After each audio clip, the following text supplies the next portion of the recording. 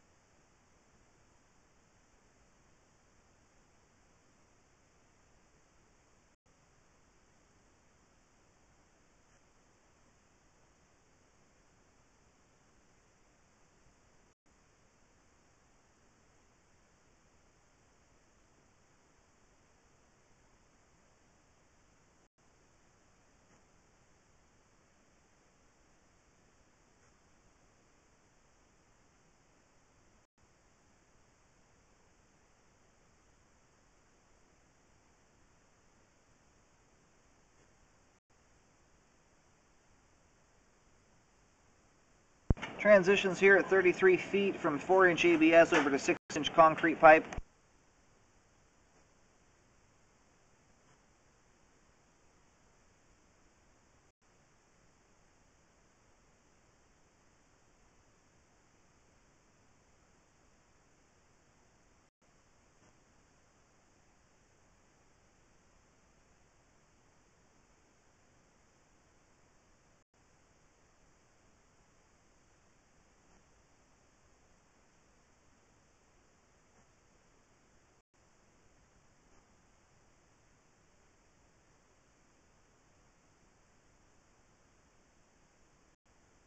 And we have some kind of settling or something has occurred here. We're going to try and get a better look at that on the way out when the line's all drained. It looks like the joint has pulled apart there or become offset.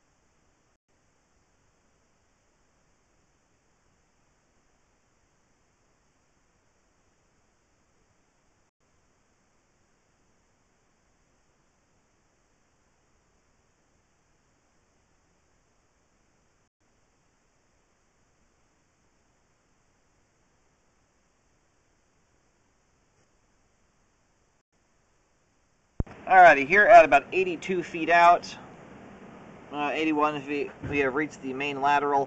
I'm going to do locates real quick just to verify we're in the street. We're also going to let the line drain out here. We're going to try and clear some of the debris out of the line. There's quite a bit here right at the end, so we'll see what it looks like all said and done after that.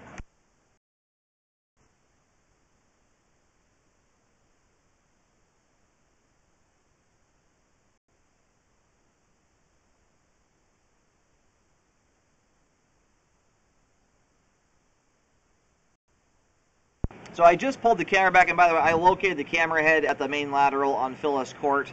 I just barely pulled it back from the main lateral connection there, and my camera has bored a tunnel through like a solid bunch of debris sitting in the line there. So it's really hard for me to tell if there is a belly here in the line or if it's just debris buildup.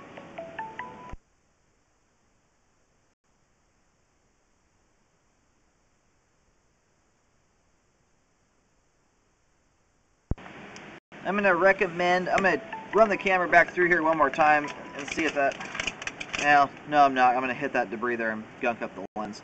Either way, the line needs to be jetted out here, and then I would have the drain clean guys run a camera back through.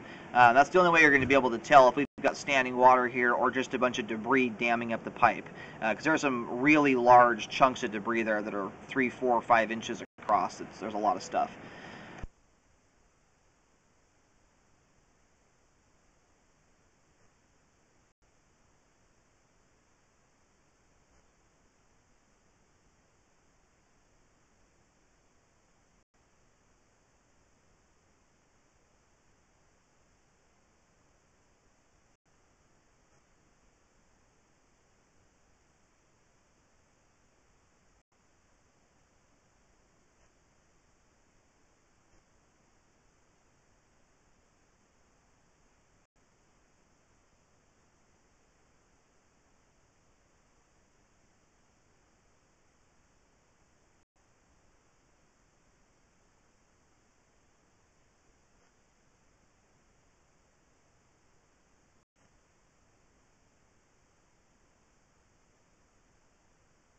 Now, this is another spot here where that big bunch of debris there is spanning the entire flow line, essentially, and could also be the culprit behind the standing water here.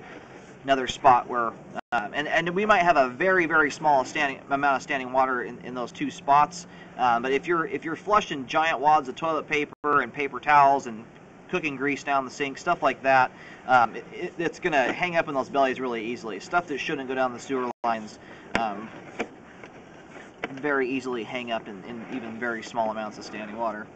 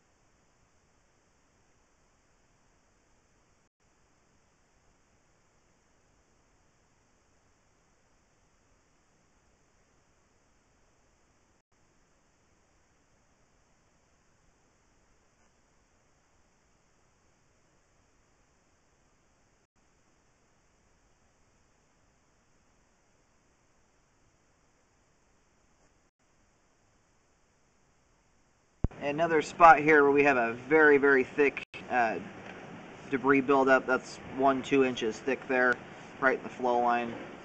So definitely need to do a hydrojet. It looks like right here this joint has become separated and a little bit offset.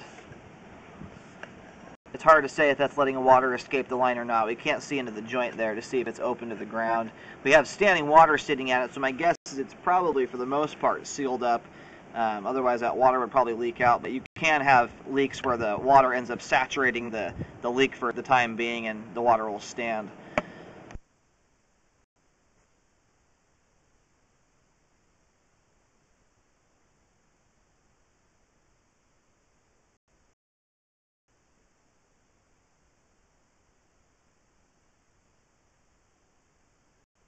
Yeah, located the camera head here. We're in the front yard area, about 2-3 feet from the sidewalk. I'm going to do another set of locates just to double check the depth. I'm getting some kind of big variances there in some depth. And you can see at this point how that water has dissipated, so it does appear to be open to the ground. All that standing water is now gone. So I do recommend a repair here to correct the joint, as if it's offset, separated enough that it's letting water escape.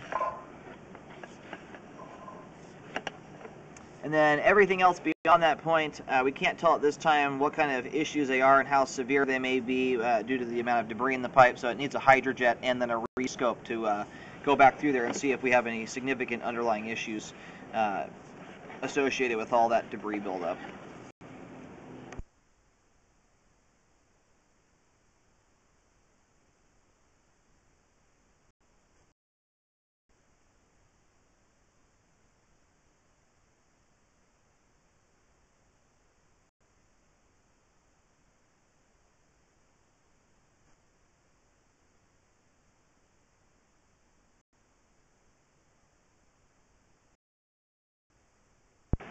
And we just send the toilet flush down to clean the camera lens off.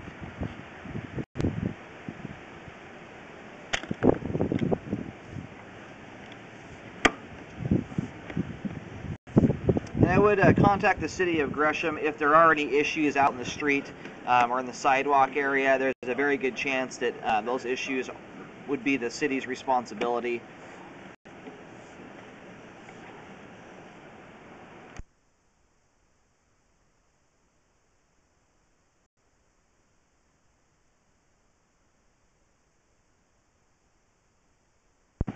I'm just about to reel the camera out of the line, kind of as an overview here once again. We have a for sure recommendation of a repair at 34 feet. And I need to push back out and relocate. I just remembered that and double check the depth there. Anyway, we have a repair to do at 34 feet. It's an offset and separated joint that is allowing water to escape. We were able to see that. We had water standing there, and then it did escape the line, probably only about 2 minutes after just leaving the camera sitting there. So we would recommend fixing that. It's in the front yard, marked with a white X. I'm going to push back out and double check the depth, but currently we have it at 5 feet 4 inches deep. And then everything else beyond that point, which is basically from the sidewalk out to the main lateral, we have, I think, 4 different areas with a lot of debris buildup and standing water. We need to hydrojet the line, clean all the debris out, and then re-scope to see if we have underlying issues underneath that need to be repaired.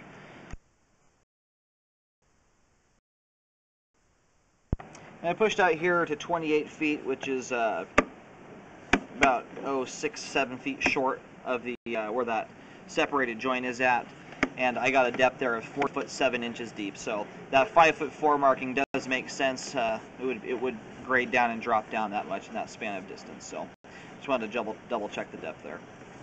And again, that is in the front yard, about 2-3 feet before the sidewalk area, marked with the white X. From that point forward, basically all the other issues or possible issues would be from the sidewalk area and out into the street.